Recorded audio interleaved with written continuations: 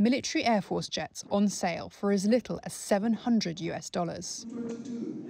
That's what was on offer at this unique aircraft sale in Kenya. The Kenya Airports Authority, the KAA, is hoping to sell some 73 aircrafts abandoned at various airports around the country.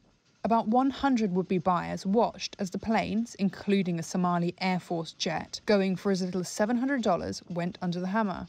Jaguna David Goy was among them. One is for business, the car one is for business, the other one for personal use, the jet one is going to be for personal use, and the other one we are going to support Baba for the campaign. We are going to donate one to ODM. Yes. Local media reported that the KAA launched the auction as parking fees for the planes were accumulating and the companies were not paying up. The agency held a similar sale in 2019 as part of a clean-up programme.